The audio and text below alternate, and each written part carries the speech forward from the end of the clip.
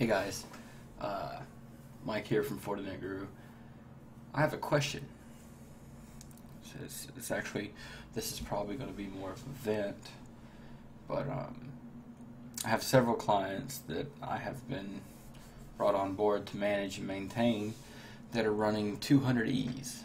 Now, besides the fact that the 200Es don't have internal switch fabric, which means you're either dealing with aggregate ports or software switches, which is always fun.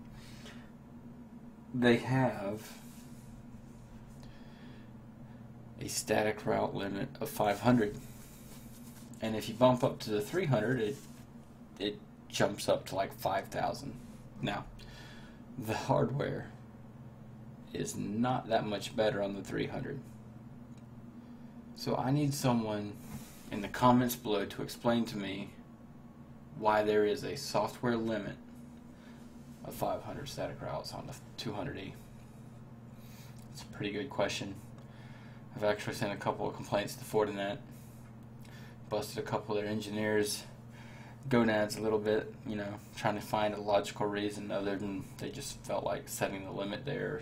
I don't know if it's to sell more firewalls or what, or to sell bigger firewalls other than 200E, but it's frustrating.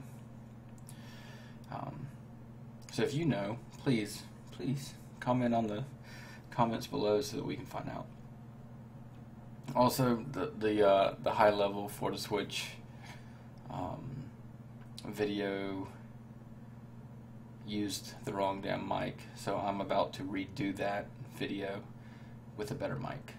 So just a heads up. Hope you guys are having a good night. Otherwise, please comment in the comments below because I'm curious. Alright, you have a good one.